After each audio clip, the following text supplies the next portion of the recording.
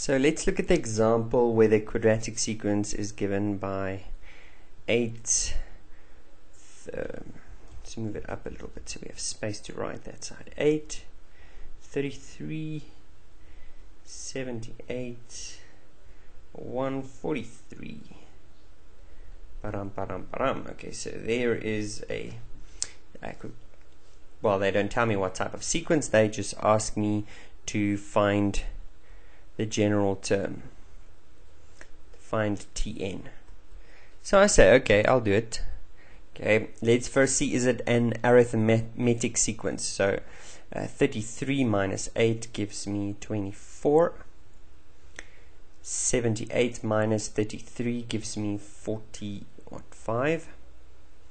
Okay, 143 minus 78 gives me 60.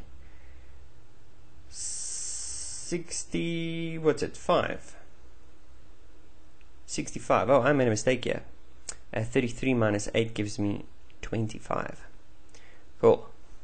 And now I can see, oh, 25, 45, 65. That looks more than a little bit curious. So we see, okay, surely 45 minus 25 is 20.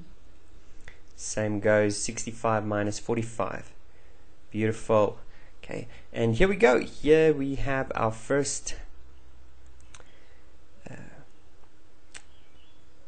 numbers in each of these three sequences, and now you just need to remember that this last one is 2a is equal to 20. Okay, so since I know it's a quadratic sequence, I think best would be just to say, okay, well, I know that this is true, this is going to be the general term, I just need to find a, b, and c. So 2a will be equal to 20. Okay, if 2a is equal to 20, then I know, okay, that means a is equal to 10. Okay, I have that so long. Then I know that 3a plus 1b should give me 25. So 3 times 10 is 30.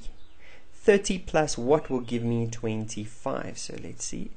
3 times 10 plus b must equal 25. Okay, and that means b is equal to 25 minus 30, or negative 5.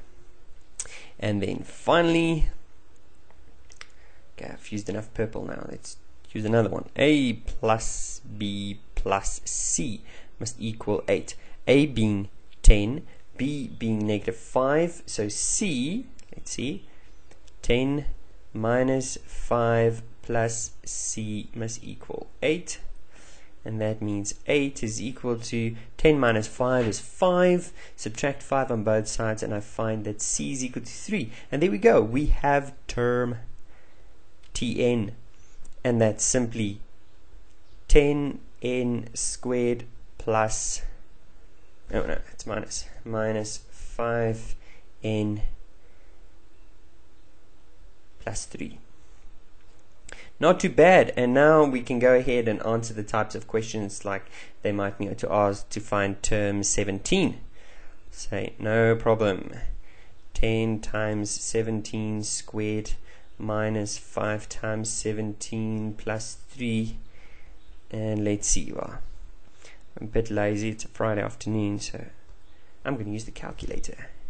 So 17 squared times 10 minus 5 times 17 plus 3 is equal to, there we go,